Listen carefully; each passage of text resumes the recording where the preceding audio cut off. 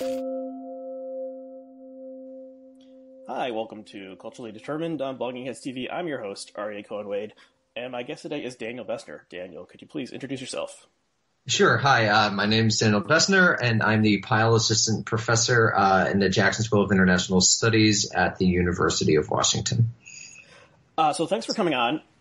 So we have two topics today, and the first one is going to be the cultural meaning of Jeffrey Epstein and what we're learning about him, how it's making us reevaluate what we know about the ruling class. And basically, so I was, I've been kind of fascinated by this case, as many people are, and I wanted to talk about it to someone on Blogging Heads, and I was thinking, I consider myself a liberal or possibly even a neoliberal, that much hated term, and, if there's, I think this story is maybe making me think, okay, we have to burn it all down. The system is just corrupt to its very core. And, because Epstein, he has his tentacles in a lot of different parts of elite institutions that run our country and the world. So he's a truly bipartisan person. Yeah, so just to, review for people who haven't been paying super attention, Epstein was at least friends with Bill Clinton, and seems to have visited actually Clinton in the White House before. It seemed like at one point he was just in his post-presidential phase. Bill was flying around on Epstein's private jet, but it seems like they have more contact than that, and also close friends with Donald Trump. And the connections to Trump are more extensive, at least the publicly known ones, are more extensive than to Clinton. The article that's kind of infamous at this point because that was published in New York Magazine, I think, in 2002, or maybe it was Vanity Fair in 2002. Anyway, it was a profile of Epstein before he was convicted of, his or pled guilty to his charge of prostitution. And there was a quote from Trump saying, "Oh, he's a great guy and he loves women almost as much as I do, and they say he loves young women especially." Right. And there's also just weird connections, the article that broke open the scandal in the Miami Herald focused on a young woman who happened to work at Mar-a-Lago and was recruited from Mar-a-Lago to give massages at Epstein's estate. So there's shockingly strange connections between two of the last four presidents. And then there's also all this stuff about his connections to the world of academia and philanthropy.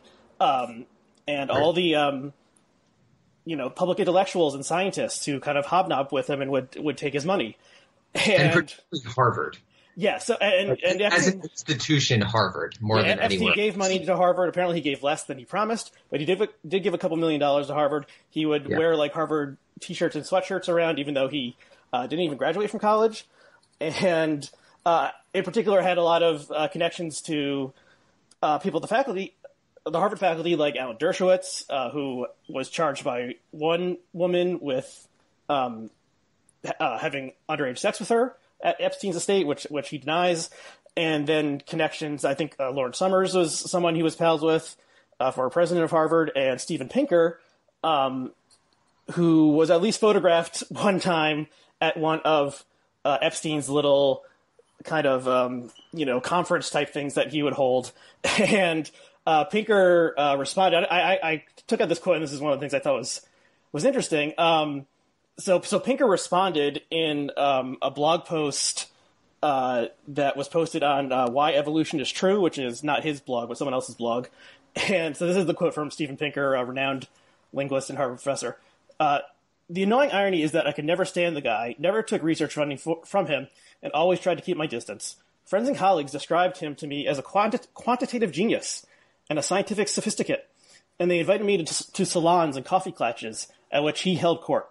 But I found him to be a kibitzer and a dilettante. He would abruptly change the subject ADD style, dismiss an observation with an adolescent wisecrack, and privilege his own intuitions over systematic data. I think the dislike was mutual. According to a friend, he, quote, voted me off the island, presumably because he was sick of me trying to keep the conversation on track and correcting him when he shot off his mouth on topics he knew nothing about. So there's an irony in the voting off the island, considering Epstein owns a private island, so that might be literal. You have to leave this island now. But, I just what is, Steven Pinker, one of the leading public intellectuals. He opines on all sorts of stuff, way beyond his expertise in linguistics. He's written these books, Enlightenment Now and The Better Angels of Our Nature. Human progress is going along swimmingly and all this stuff. And in his spare time, he's at the coffee klatches and the salons. And who's there? It's just this guy who has a lot of money. And no one really knows where the money came from. He's like a hedge fund guy or something. But, he commands the room, and he can set the subject, and he can, he's arguing with Pinker and so forth. And eventually Pinker stops going, not because, this is all bullshit or something, but because Epstein doesn't want him there anymore. Right. And what was Pinker getting out of this? I mean, he was hanging out with other like high-flying intellectual academic types, I guess, and maybe other rich people were there as well. And I don't know. There's something. So even if you don't consider Epstein, like take out the fact that Epstein is a serial sexual predator, like there's just something gross about this, that the intellectuals and the rich people are just, lounging about in like a Paris salon style and musing on whatever. And then there's also this story that came in a couple days ago that was really crazy in the New York Times. Headline: Jeffrey Epstein hoped to seed human race with his DNA. An all-time great headline, you have to say, in the Times, because seed was meant literally. He wanted to build this. He wanted to impregnate like hundreds of women with his semen, so that little genius Jeffrey Epstein children could repopulate the earth or something like that. So so this guy is and a lot of other prominent scientists are mentioned in this article, including a lot of people who have appeared on Blogging Heads over the years. Pinker has been on Blogging Heads. Jaron Lanier has been on Blogging Heads a couple times. Lawrence Krauss, who was in that aforementioned photograph with Pinker and Epstein, and has had his own troubles with accusations of sexual impropriety over the past couple of years. So, yeah. Okay. So I've laid out a lot here. What do you think about all this? Well, there's a lot that's going on in everything that you laid out, and everything in this case. Just from academia, it shows what happens when public funding goes away. On one hand, and then on the other hand, when universities become essentially, I think the famous line about Harvard is a hedge fund with a university attached, right?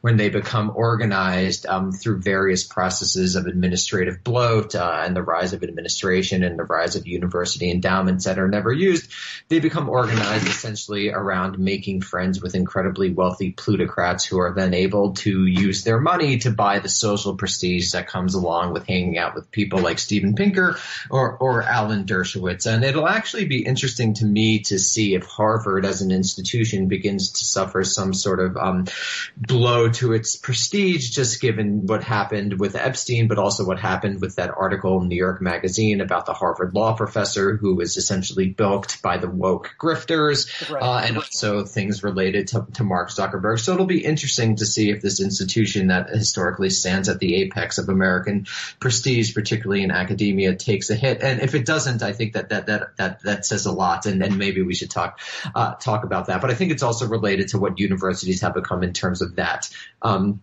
element. But also related to that is the fact that if you read the New York Magazine, I think it's from 2003 or maybe even 2004, one of the first paragraphs, maybe even the first paragraph, it essentially says Epstein is a genius. He's, equivalent to a Nobel Prize winning scientist because he made a lot of money on Wall Street. So I think what this story also shows is sort of the cultural position that someone like Epstein held before the Great Recession of 2008.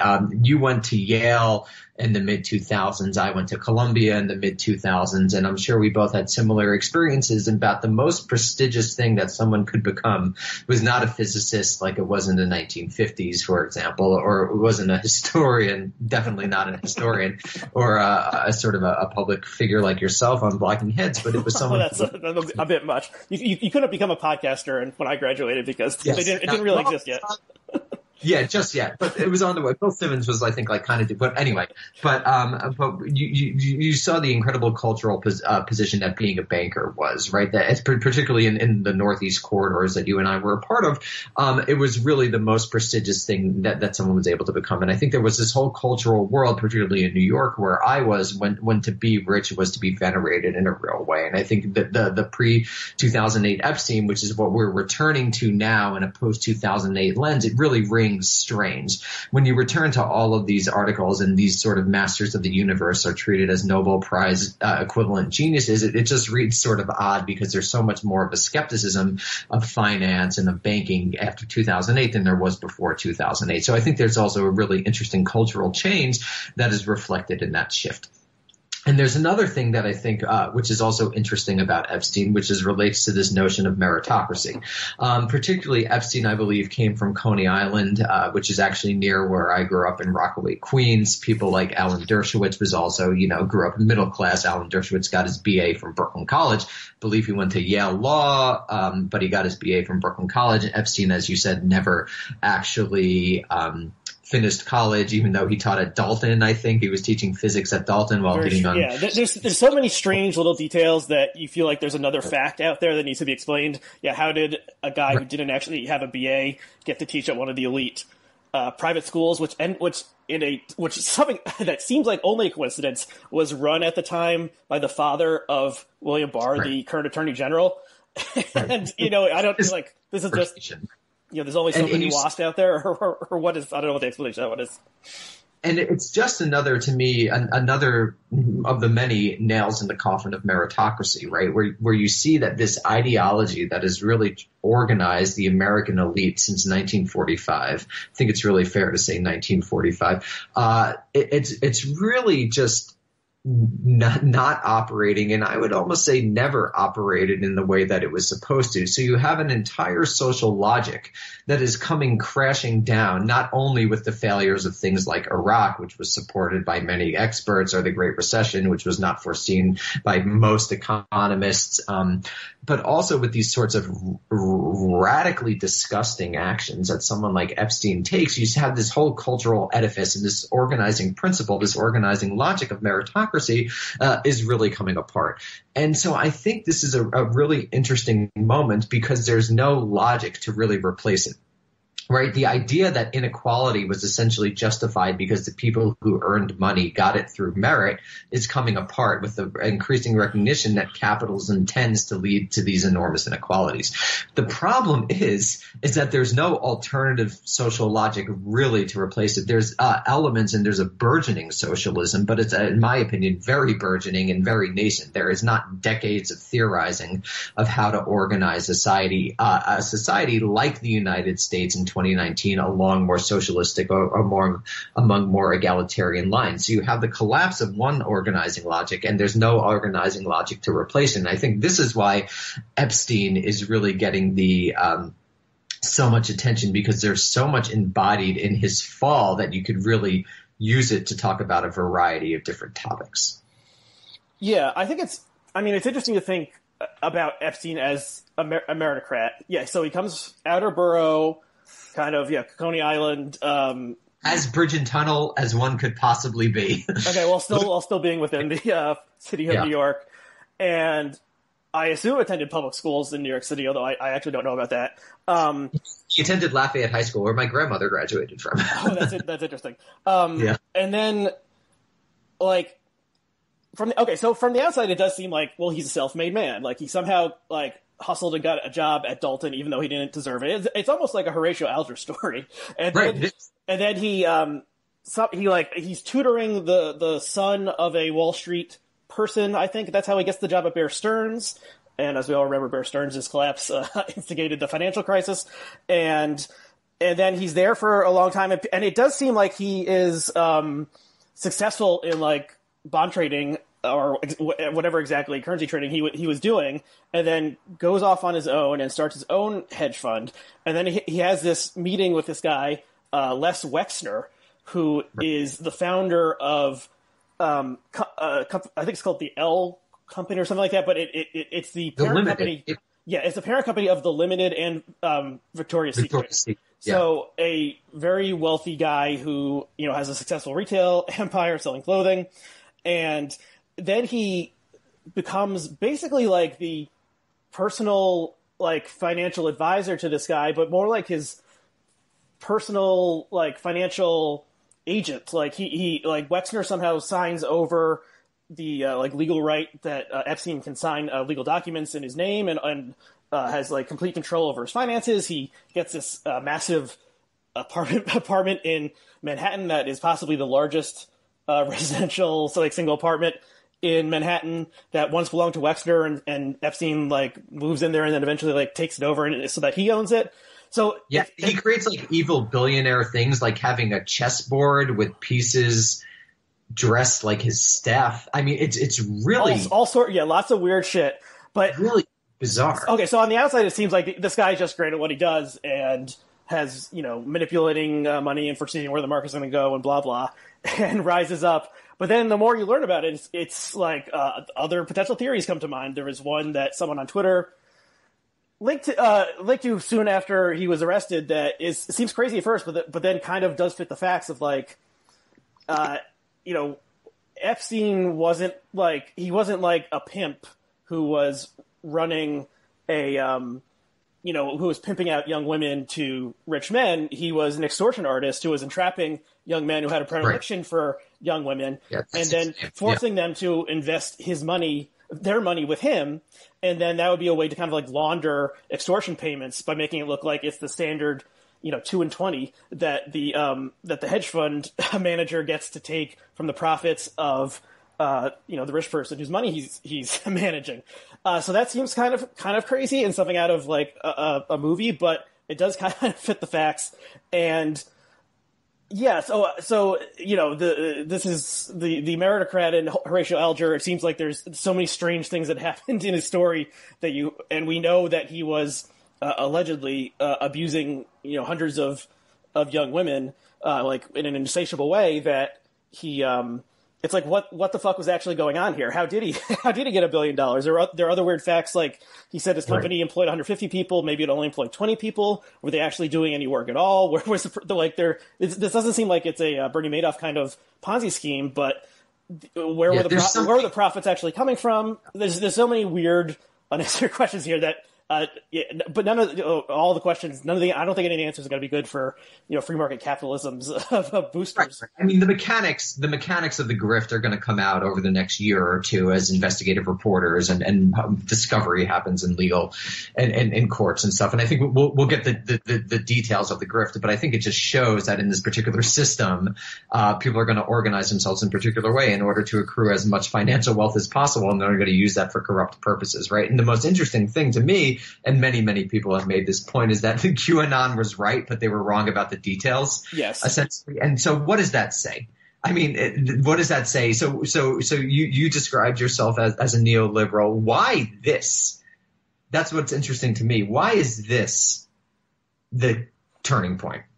As opposed to Iraq, or as opposed to the Great Recession, or as opposed to Obama refusing to jail bankers, or as opposed to Donald Trump. What is the symbolic importance of this particular person? That this is what I find really interesting, right? The cultural salience of the Jeffrey Epstein case. And I'm just curious, as someone who I don't know exactly. I mean, part of it is like the personal like revulsion and moral horror of like luring constantly young women from unstable family situations into your house so that you could rape them.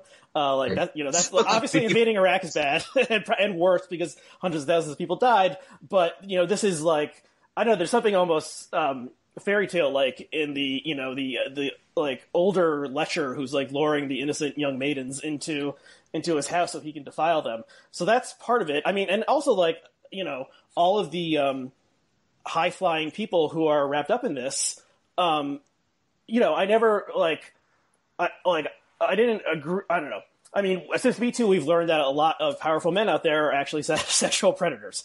And, people who, like, I knew who Harvey Weinstein was because I vaguely followed entertainment news. I didn't really know anything about him personally, except people like said he was an asshole.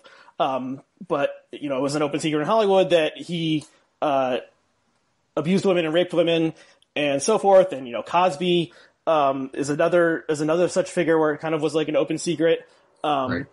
So yeah, just I never had any great affection for Alan Dershowitz, but Did you see his book, The Case for Israel, at some point? No, I never did.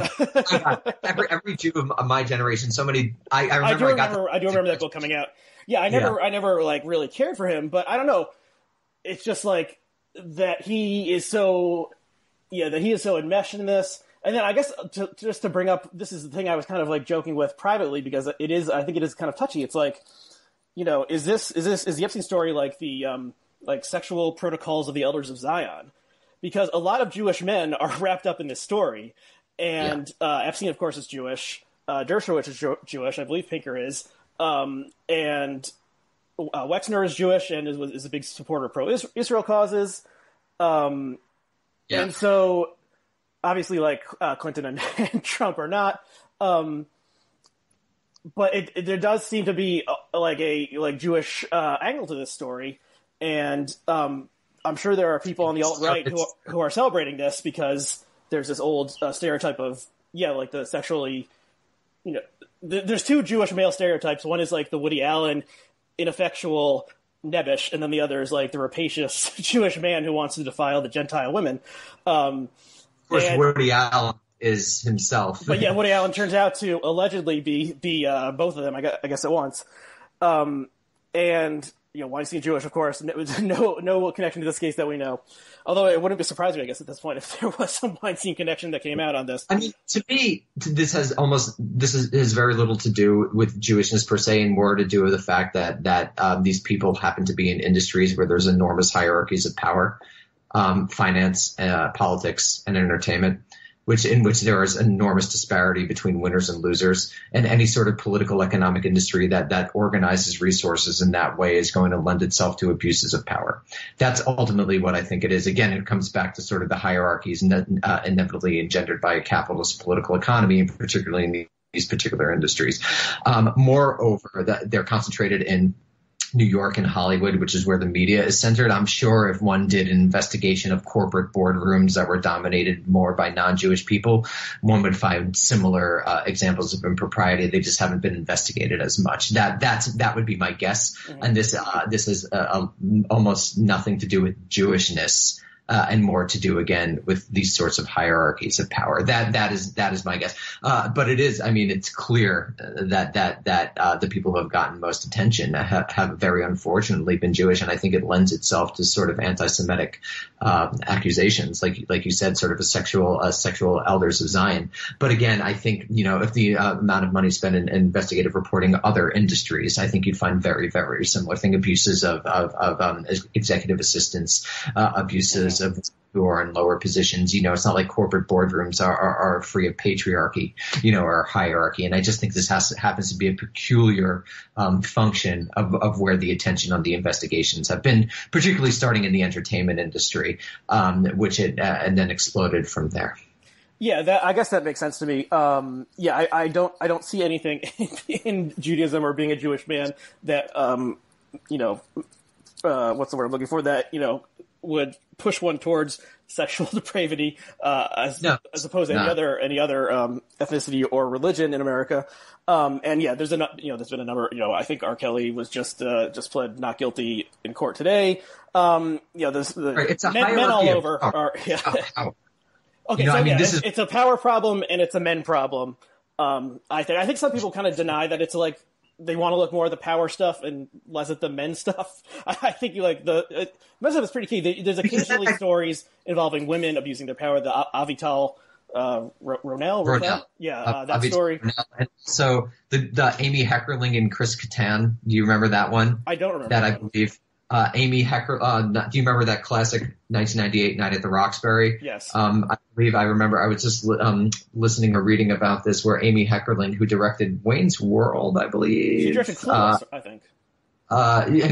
Did she do? She might have done both, but maybe Penelope's Heroes. Anyway, she was a very well-known director and actually had hit on Chris Kattan, and Chris Kattan wouldn't sleep with her, and then she eventually wound up leaving the movie for a variety of reasons. So yeah, it's not just confined to men, but I think it's fair to say it's overwhelmingly confined to men. And then this raises very difficult questions because we're on Blogging Heads and because I really enjoy Robert Wright and his writing. This raises very difficult questions about, is this quote unquote natural? Is it just because patriarchy is a particular social system that forces this? Is male sexuality inherently violent in a meaningful way, or is it just culturally pushed in that direction? And ultimately, these are very difficult to answer questions because you'll never have a true laboratory experiment to discover what male sexuality, quote unquote, really is. But it does raise incredibly difficult questions about male sexuality. And I wouldn't be surprised if in the next 5-10 years, a lot more academics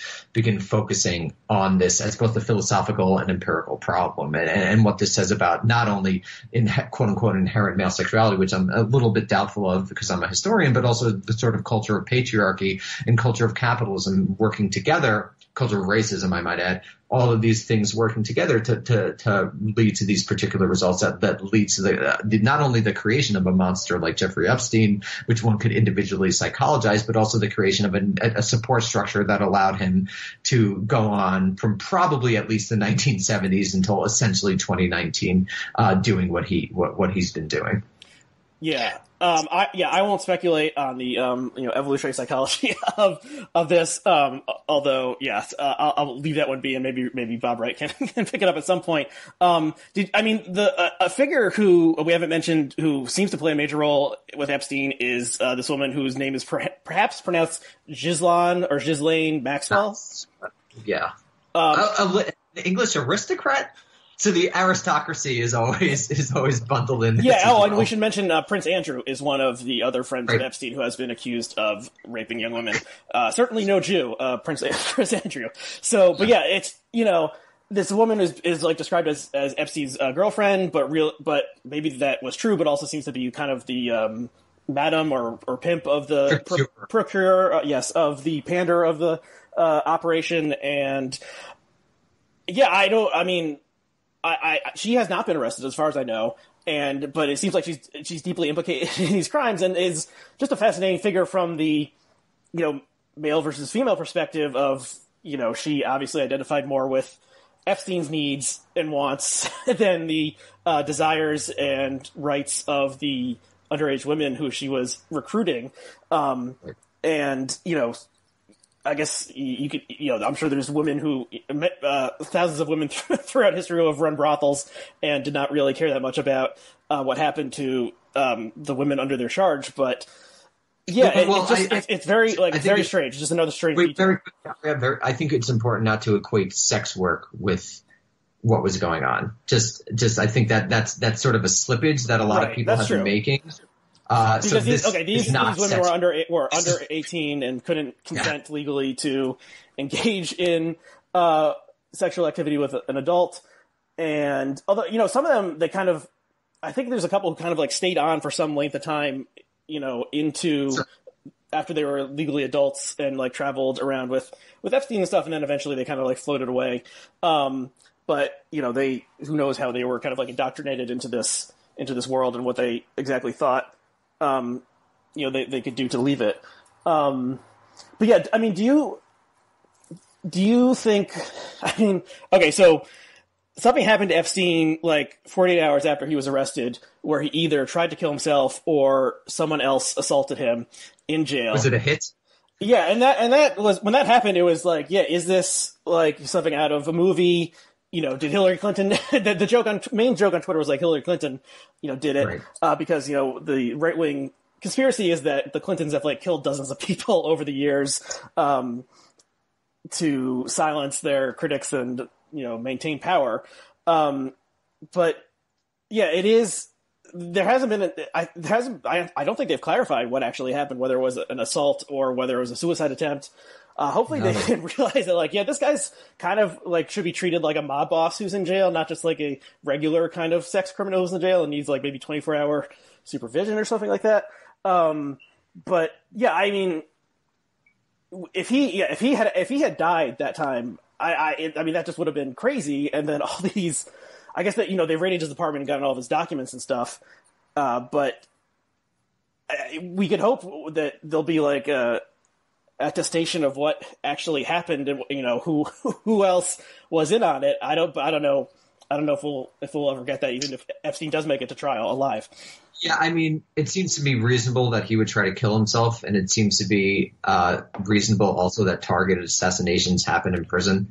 So it's difficult to know exactly what happened. It also seems reasonable that I remember reading somewhere, I can't remember the source, but aren't pedophiles also notoriously targets in prison as well? Mm-hmm. So I think there's Who knows? I think that's the truth. It's very, very difficult to know. We might never know. But there seems to be a lot of reasonable possible situations that could explain why Epstein wound up injured 48 hours after he was arrested in prison. It's very difficult to know. It'll be really interesting to see what actually comes out with all this, if anything comes out with it, because as many people, many former blocking heads guess, people like Glenn Greenwald have demonstrated, there's really a two-tier justice system. But when that doesn't really operate is when there's an enormous amount of public attention being paid to a particular case. So, I would guess it seems that Epstein has information about lots of different very powerful people. You saw Alan Dershowitz, really freak out in anticipation of the New Yorker article that came out. And I imagine that what is going to further come out is not going to be particularly flattering to him or other people. Who knows, but that seems likely to me. So it'll be interesting to see what the fallout, if any, there is from this case. The New York media will continue to cover it, I think, a ton. So I think this case will be with us for a while. Is it going to go to trial? Is that where we're standing now? Or is he going to plea? I don't know. Yeah. Yeah, it seems like, I don't know who is representing him. But I think it'll probably take like months, if not years, before any trial or plea would happen, because they're still gathering evidence. I assume other people like Maxwell will be arrested and, gathering documents. The guy had houses, had like 6 different houses, had an island with some sort of strange temple-like building on it. So does this make you question capitalism? Well, like I said, in some ways it makes me question, have a burn it all down feeling towards our elite and, what they value in life. Better elite as possible. That's the real question. Do you think under different circumstances there could have been a quote unquote better elite? Maybe somewhat. If we, the people who are connected to Epstein who various young women have charged with sexually assaulting them, I think we could assemble a greater group of people than them. If I were invited onto the plane and the young women started coming out, I think I would be able to resist temptation. But I don't know. You don't get to that position unless you're like that. That's the problem. You have to be rapacious to rise to the top of these industries. You have to be. That's possibly true. You have to be I don't know if rapacious, I would say that, but you have to be kind of ruthless and, single-minded. And yeah, you're when you're trading at a hedge fund, you're not exactly caring about the people who are mopping the floors at the companies that you're causing suffering as a direct result of your trading. So I agree with that, but I guess I kind of, I am in the, what's the better system kind of thing. If we imagine some different type of arrangement of society, what would better elites rise to the top? Were the people who are on the Communist Central Committee, were they a better type of person who wouldn't? That's a problem with authoritarianism, not communism. Or communism defined as the egalitarian distribution of resources. That's horrible. You need liberal principles. You need freedom of speech. You need freedom of assembly. You need freedom of association, all of those things. I think the history of the 20th century shows is that authoritarianism under any guise, whether it's capitalist or communist, doesn't work. But the question of distribution of resources, which is, I think, really the fundamental one when we're talking about the political economy of capitalism, that to me is the question. Of course, the Communist Central Committee was absolutely horrible. All of these horrible dictators were absolutely horrible. No one wants that. But to me, that's not really the question. Yeah, well, right? If you had a much, if there's a question about whether Epstein was really a billionaire. But if you could say, okay, Epstein, you can't be a billionaire. The most you can get is $15 million, and then everything else will be taxed and taken away from you. Then, you can imagine he would, his personal morals would have, he couldn't put them into effect as well, because he couldn't buy the giant mansion to entertain the 15-year-old girls giving massages and all this kind of stuff. Much. But you still have, but you're still going to have people. you're still going to have people like at the top of any sort of system who could conceivably abuse their power. Yeah, sure, but it's the possible effect. Of course, the hierarchies seem to be something that most societies have. It doesn't necessarily have to be hierarchies of wealth. It could be hierarchies of status. It could be hierarchies of prestige. You know, for example, in Weimar Germany, it was very prestigious to be a member of the military. It wasn't as prestigious to be a merchant, for example, right? There are different hierarchies. But I think the issue is when we're talking about organizing our society, whether allowing the intense accrual and centralization of resources that allow one to manipulate every aspect of society makes any sense. To me, 15 million is far too much. No one should be worth that much more than anyone else, right? I mean, I think these are actually first principle questions that we haven't asked in this country in a very long time. How much more should one person be worth than another person, right? That's a fundamental first principle question.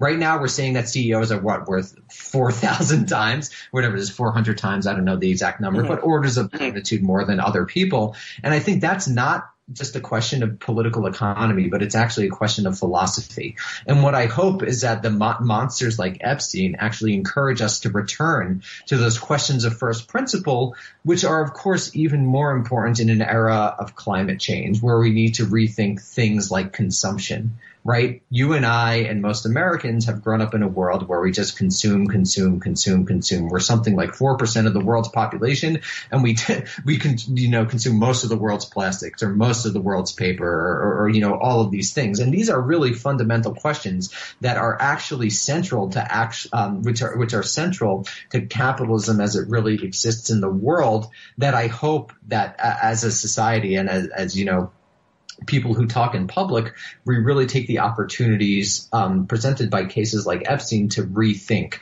a lot of these fundamental problems, because it very well may be that the existence of a lot of people depends on it in the next 50 to 100 years, which is a problem, one might add, but the gerontocracy that we have when so much of our political leadership is so old. I think the average age of a congressperson is something like 59. I mean, the world experiences of someone like that are just completely different from the world, from the issue.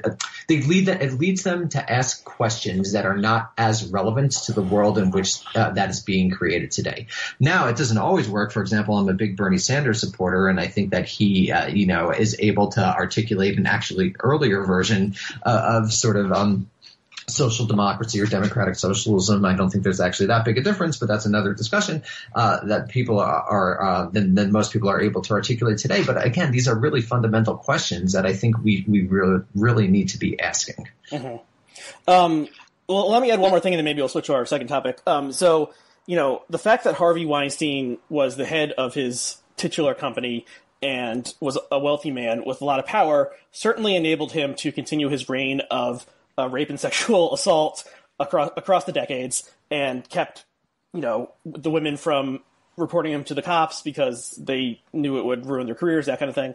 And if the janitor at the Weinstein Company had tried to rape and sexually assault women in the same way, we can think it'd be at least more likely that he would have been turned into the cops than Harvey Weinstein at the top. But under like a different distributional system of resources, there's still going to be, if Hollywood still exists in this world and Hollywood production companies still exist, there's still going to be someone making the decisions, and there's still going to be someone mopping the floors.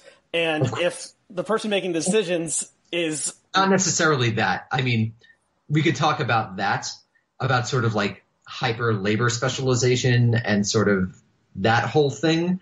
And that might also be something that we want to reconsider going forward, right? Sort of the hyper labor specialization might not be actually what allows human beings to reach their fullest potential. So again, these are the way that I view it is we haven't had industrial modernity for that long, right? It's not even been 200 years. Mm-hmm. So there's been an explosive, exponential increase in the ability of human beings to, one, control their world, two, transform their world, and three, distribute resources, right? So we're very early on. And I just feel that in American political discourse, the imagination is so closed that what we can try to do is open it. And so we don't necessarily have to say that there'll always be someone mopping the floors, right? That doesn't necessarily have to be the case, particularly given future technologies that are coming, right? So I think this is a moment for more and not less political imagination, I guess is basically what I'm saying, especially given the fact that the internet has essentially collapsed space and time. That, as Jim Carrey said in The Cable Guy, we can play Mortal Kombat with our friend in Vietnam, right? And so I think these new possibilities really should work to open our imaginations as opposed to close them, is basically all I'm saying. Okay. And there'll be a lot of problems because human beings are going to create a lot of problems, and there'll still be a lot of horror in the world. But I still think it could be better than what we have now, particularly if we organize the society around different principles. Okay. I mean, just, to come back to it, like, in the future world, the toilets are still going to have to be cleaned. Maybe a robot will do it, or maybe it's an enormous change. Yeah, but even there was some article or something that was about, like, could you imagine building a robot that would fix your washing machine if it broke, instead of sending a person to fix it, and just like all the things that we don't currently know how to do, we would need to figure out how to do in order to just create this one robot for this one task. Anyway, so the robots could do it, but if we don't have that technology, then it's going to be a person cleaning the toilet. And maybe you can imagine a world in which, like, there's a big chore wheel at every company, and and it's the CEO's day to clean the toilets, one day a month. That seems unlikely to me to ever happen, but who knows? Okay, but Weinstein is a link to our second topic, which is Quentin Tarantino, a longtime collaborator of the Weinstein brothers, and his new movie Once Upon a Time in Hollywood. This is the first movie that he has made as director which Weinstein was not attached to. And certainly Tarantino was, like, the emblematic figure attached to Weinstein and, like, the rebirth of indie cinema in the 90s. So we both saw this movie, and so we'll talk about it in both a non-spoiler section and then a spoiler section towards the end. So if you haven't seen it yet, you can stop towards the end, and you won't get spoiled, because there are some spoilers in this movie. So I like this movie a lot. And I think I'm liking it more, even, like, looking back on it, like, thinking about it, it's growing in my estimation.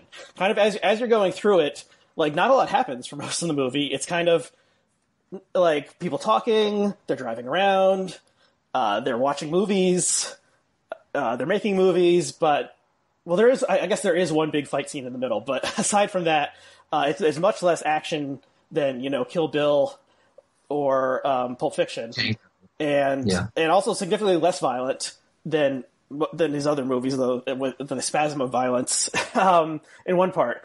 So I like it, and I would recommend people go see it. If you like Tarantino, you'll like this. I think if you like either Brad Pitt or Leo DiCaprio, you'll like this movie. So what did you think of it? I thought it was really interesting, and so there's been a lot of criticism about that, about the movie, and a lot of discussion. And I'm just going to focus on what I could bring to it as a historian and sort of the construction of historical memory.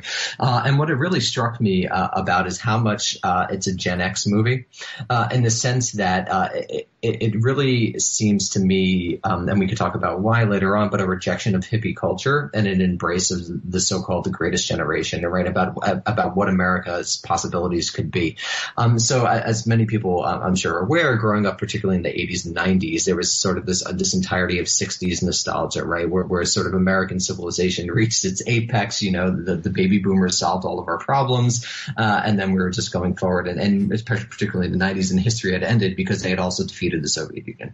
And so what was really interesting to me in this movie is the complete rejection of all of the emblems of baby boomer culture, or particularly these particular emblems of baby boomer culture in the figures of Brad Pitt's character Cliff Booth and Leonardo DiCaprio's character Rick Dalton, who are absolutely presented as a protagonist, who are absolutely presented as the heroes, and they totally reject baby boomer culture. But at the same time, where the movie goes is also a rejection of that which ended the baby boomer culture as well. So in some sense, it's a very tension-filled movie, because I mean, it's hard to talk about without spoilers, but it both embraces the 60s and rejects the 60s at the same time. And so I think there's a fundamental ambivalence toward this particular moment in American history, which I find really interesting coming from a director like Tarantino, who in his quote unquote third phrase has focused so much on historical revisionism.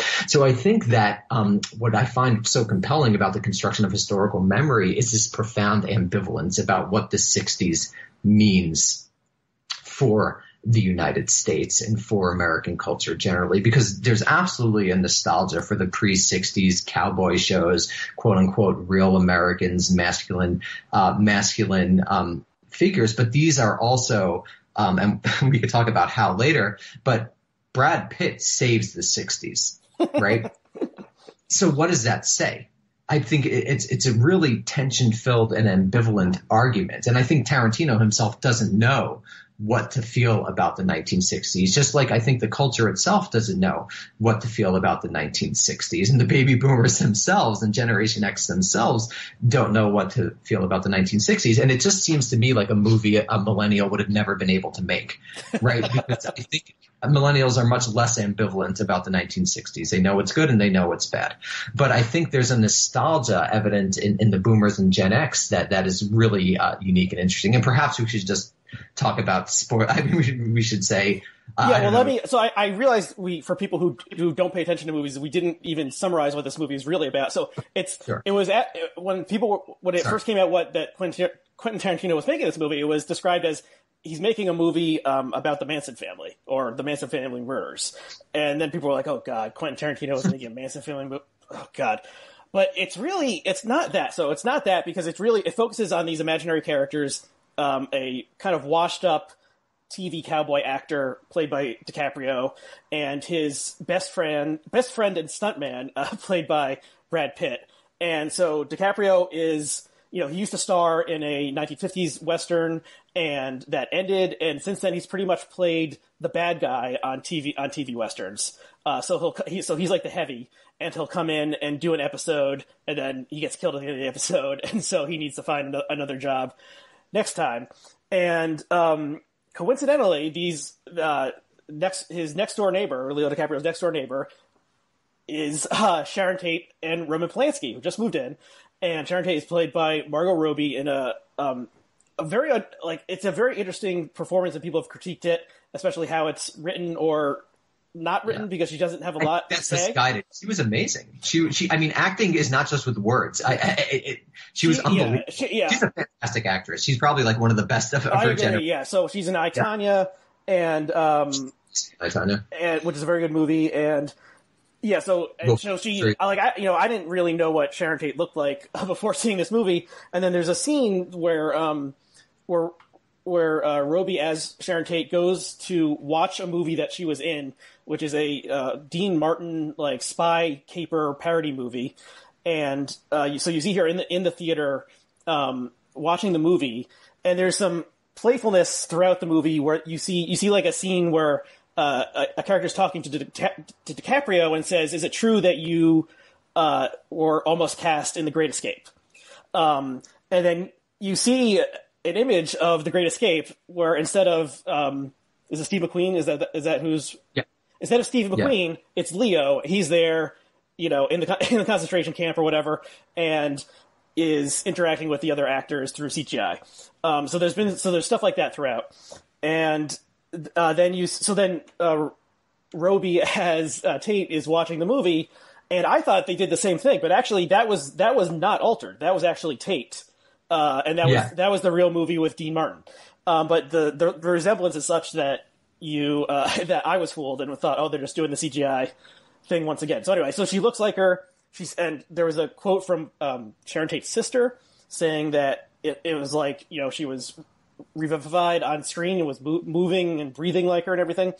Yeah, so it's a great performance. There's this great scene very early on where they go to a party at the Playboy Mansion, and you see her like skipping in joy down to like the grotto with I think Mama Cass and Michelle Phillips from the Mamas and the Papas, and it's just like it was such a I found it such an affecting like just expression of pure joy, and like you have these beautiful people like having such innocent great fun, and I was like, wow, this is incredible. And then, but then she does, a lot of the movie is her, walking around or driving places or watching herself on screen. So she doesn't have a lot of dialogue. The movie is, the bulk of the movie is really focused on, DiCaprio and Pitt's characters. And then they're kind of running with the Manson family at some point. Okay. So before we enter the spoiler section, do you have anything else you want to say?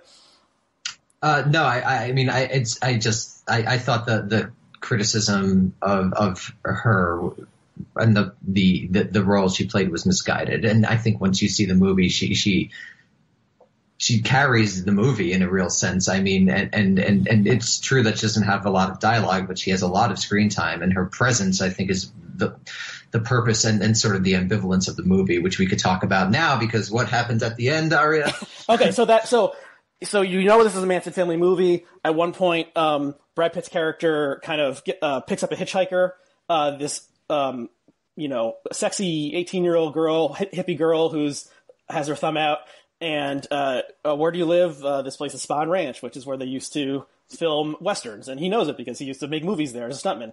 So they go there, and this very creepy scene of the Manson family members hanging out and kind of acting weird. And he meets this the guy Spahn himself, who he knows from back in the day, who's played by Bruce Dern, and he's like gone blind and he's out of it. And so you think like, are they going to like stick a knife in Brad Pitt's back at any moment or something? Interestingly, you don't see Manson in that scene. You see Manson he's on screen for less than 5 seconds. It seems like, and maybe utters like 2 lines of dialogue. And he is just a spectral presence in the movie. He's not on screen. And then, so then you're like counting down, and the movie makes it very explicit that like, this is the night of the murders, and what are all the people doing, the mundane things. There's a voiceover that's Kurt Russell doing the voiceover, all the mundane things that he was, that the various characters. No, it's Kurt Russell, because, at least I'm pretty sure. I don't think Tarantino is on screen or is audible. No, but Tarantino does the voiceover, I thought, but I don't. I think it is the Russell character who is the stunt coordinator character on the film that tossed the Brad Pitt character. So there's a countdown. What are they doing? And this is all historically accurate for the characters who are real people. And then you see the Manson family, the 4 members of the Manson family who committed the Tate murder. Drive up in their car. And they're parked outside, and Leo's character comes out because he hears this junky old car making a lot of noise, and he goes off on them, and is like, "You dirty fucking hippie, get your fucking car off my street!" And they're scared of him, and sends them packing. So they go back down to the bottom of the street, and here's where historical revisionism comes in, and one of them. Runs off. Did you realize that that actress who's on screen for like 3 minutes is the daughter of Uma Thurman and Ethan Hawke? And isn't one of the other Manson members a daughter of Pamela Adlon? That's possible. There are multiple women. This movie, again, problem with capitalism, but there are multiple. I think actually it must have been a conscious choice, because the hippie who picks up, or who is thumbing and Brad Pitt picks up, is the daughter of Andy McDowell. And right. It's all these children. Yeah, it's Kevin a little, Smith's daughter is in it as well. There's 1 or 2 others. It's weird. It must have been on purpose. But that's Tarantino's like subliminal statement. So anyway, so she runs away. There's only 3 now, and they decide, hey, that's the guy from that TV show? They're the ones who taught us how to be violent. Like the 50s Western movies taught us how to be violent. Like let's go to them instead. Because the reasons I don't know this super well, but like the reasons for killing the people who are in, the Polanski mansion were not like ideological or made sense in an ideological way. It was something like, this was a house that Manson had some association with. Terry Melcher used to live there, and he was involved with this guy through the music business. And then Melcher, I believe, rented the house to Polanski and Tate. I think it was a weird way, a random killing. Slightly, yeah. Yeah, it's not like they were going to go kill Sharon Tate. Right. So then they said, well, let's get them instead. Let's get Leo DiCaprio instead. And so they go back up. DiCaprio is floating in his pool on a floaty device and listening to music or something with headphones, and Brad Pitt is there. And it's just into Snoopy and the Red Baron, right? Oh, is he? That's funny. I didn't catch that. Yeah. So as with any Tarantino movie, there's lots of like cultural references that you probably need to watch multiple times. And Brad Pitt has just smoked an acid-dipped cigarette, and which isn't real, which won't get you high, apparently. yeah, I saw that too. I said like it would just disintegrate because it is acid. So he is experiencing reality in a strange way, and then the three killers come in and say like, you know, we're gonna like they have guns and knives and shit, and then they use the line, which is something like, I'm the devil here to do the devil's business. They use what they actually said. Right. So then Brad Pitt kills them all, and with a little help from DiCaprio in a very violent, over-the-top, almost cartoonish kind of way. He has a beloved pit bull named Brandy who attacks the male killer and rips his penis off or something. And he smashes a can of dog food into the face of one of the women, and her face is like smashed in a way that I hope is not how human faces was smashed, because it looked cartoonish, but maybe it is. And then the piece de resistance is that DiCaprio was in a World War II movie where he used a flamethrower to kill a bunch of Nazis, and they let him keep the flamethrowers, so it's in his, like cabana room, and he takes it out and fries the third one in a righteous act of purifying flame or something like that.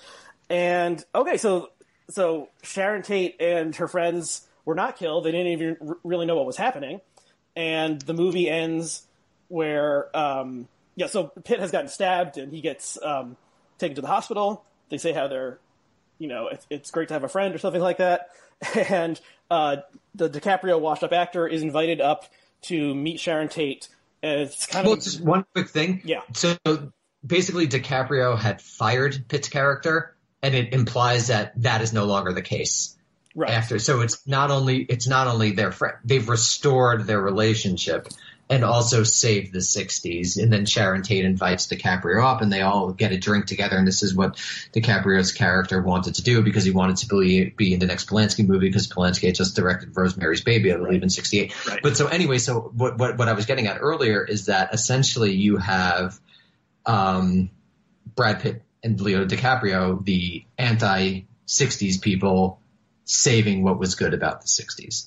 And so I think this is a really ambivalent position about what Tarantino thinks about this whole cultural moment in American history. And it's a little bit confusing, right? So I guess the idea is that you'll save the good parts of the 60s, the free love, the hippiness, the sort of, beauty of Sharon Tate, as you destroy sort of the dark undercurrents of the sort of the racism, of course, because the Manson family wanted to incite a race war. Right. So you murder the racism of the 60s by a character who, based on his social positioning as, a 45 to 50-year-old white man, veteran in Southern California of the late 60s, who had come up in the 50s, was probably himself, of somewhat racist bent, particularly in the scene earlier, another spoiler, where he gets in a sort of a contest fight with Bruce Lee, and, is being a little dismissive and a little racializing of the Bruce Lee character, calling him Kato because he was on the Green Hornet, I believe.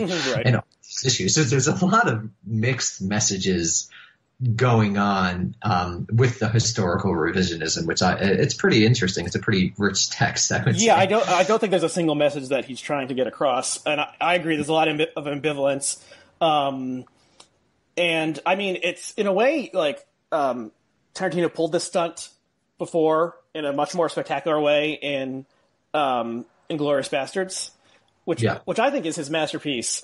And it's amazing. When I was watching in the theater the first time, was like, it becomes clearer and clearer that they're getting close to killing Hitler. And then I was like, well, what are they going to do? Like, it's clearly, they can't kill Hitler. Like, we know that Hitler didn't die. And then they do it. And they not only kill him, they like shoot machine guns into his face. So, it turns into a bloody pulp.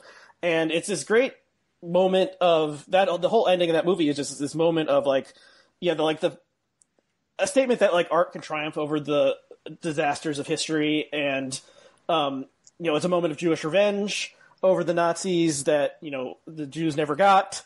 And and just an incredible piece of filmmaking. So changing history and killing bad guy, in which Brad Pitt is involved, like he's done that one before, and this is on a smaller scale. But yeah, I didn't see it coming exactly, but once you see them start, once you realize that they're heading to confront DiCaprio and Pitt instead of Sharon Tate, something is different. But I did think it worked, and yeah, I think the movie overall had fewer kind of tricks and postmodern effects than a lot of his other work. It was kind of more straightforward, even though you had historical revisionism, you had voiceover coming from nowhere, you had those scenes where they're filming the movie or filming the TV show that are shot in this very unusual way, so that it seems like it's being shot like a modern picture, but the director and the cameras are not there, so it's this kind of imagined view of what's happening in this 60s Western. This awesome thing, which is clearly crap. And a lot of people, I think, have commented on the fact that Tarantino's basically showing that things that we consider to be of low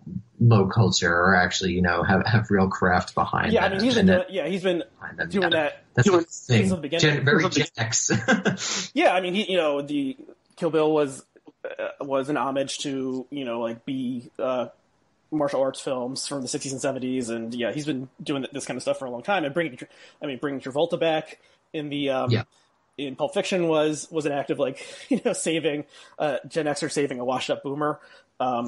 So I think it's worth watching. I think a lot of people were coming into it being okay, so things are different. If this movie had been released 4 years earlier or something, I think we would view it differently. There's the Weinstein connection. Right. There's the reporting or the interview that Uma Thurman gave about having to perform a dangerous stunt on the set of Kill Bill that gave her a very severe injury, and that she felt like she was pressured into doing this and wasn't taken care of, and just the and the ambivalent way that Tarantino treats women on screen. There's actually an interesting article that we'll link to that is called, it was in BuzzFeed by Alison Wilmore, A History of Women in Quentin Tarantino Movies. She looks at 8 different characters from from Tarantino's movies and kind of through both kind of a cinematic and feminist lens, and I think points out that you could say just to say Quentin Tarantino hates women, he's canceled, is way too simplistic. And this gets into our old argument about aesthetics and ideology, right? And how it's not so easily to impose an ideological perspective on aesthetics. I think that's very clear, and I think it's misguided to quote unquote either say that Robbie doesn't give an incredible performance or that Sharon Tate is not what I would probably say the most important character in the movie, but also to quote unquote cancel Tarantino in this simple way. Yeah. So yeah, I think there's things that can be criticized in how he portrays women, and also things that can be praised. And is really. If you watched Pulp Fiction recently, the Bonnie situation, it boggles the mind. 10 years or so. Yeah. That's the Bonnie situation. It boggles the mind. Uh-huh. There's no character purpose, really. It's just, there's a lot going on there, I think, personally, and that the fact that Tarantino made himself play this horribly racist character is very interesting. There's a lot going on there. So I think there are certainly problems with Tarantino. But when you're talking about, a real brilliant, I don't like the word genius because I think it individualized, but clearly a super talented person, aesthetically, you can't just dismiss the whole oeuvre. Yeah, I agree. He's, when people were like, there's a new Tarantino movie coming out, who else at this state of, Hollywood where, people say there's a new Avengers movie coming out. They don't say there's a new, whoever the hell, the Russo brothers or whoever the hell directed those movies. There's not, he is kind of maybe the last auteur who's working within the Hollywood system still. And and his movies do have a vision. And I don't know. Yeah, I'm trying to think who exactly. Maybe Scorsese. Maybe. Yeah, Scorsese. Obviously, he's kind of on his way out, and he has a strange movie that's coming out on Netflix in which De Niro Spielberg, all the boomer generation. Basically, there's some boomer, you have Spielberg, you have Scorsese, Coppola did probably, but there's very few people after that. I mean, if Tarantino came up with Kevin Smith, right? Those were the two big Miramax directors, and no one cares about Kevin Smith. Although they did make a new Jay and Silent Bob movie, which I don't know. I had a deep connection to Kevin Smith as a teenager growing up in New Jersey. Of course. I went to Red Bank. I get it. Yeah, I did. Yeah, I went to Red Bank as well. But I think they all just kind of look too old to be still doing this stuff at this stage. But yeah, I'll probably end up seeing that anyway, just out of nostalgia's sake. Yeah. But I think I would recommend. So, I mean, the movie has been spoiled if you haven't seen it already, but it still has a lot of pleasures. It's not just like a twist movie. Like, it looks great. The acting, the three leads, the acting is great, and you see all these. And there's a lot of just, maybe not A-list exactly, but a lot of prominent people appear in this movie for a very short period of time, and they do a good job. Lena Dunham is in it. Is on screen for like 3 minutes. All the, Rumor Willis and all these second generation actors. The Damian Lewis, the guy from Homeland, is on there for like 2 minutes playing Steve McQueen. And Luke Perry, yeah. Yeah, oh yeah, this is Luke Perry's final movie he filmed. Yeah. Yeah, so it's really good. Apparently, I just want to work with Tarantino. Who guessed? But I actually must go. Okay, I think we're at a natural stopping point. Anyway, so Daniel, people can follow you on Twitter, and what is your Twitter account? D Bessner at D Bessner. Okay, and I am at book Democracy in Exile. I always think of James Sherman. Remember, buy my book. Buy my book. Buy my book. And check it out. And I am at ARYHCW on Twitter. So thank you, Daniel. Thank you to our viewers and listeners, and we'll see you again next time. Godspeed.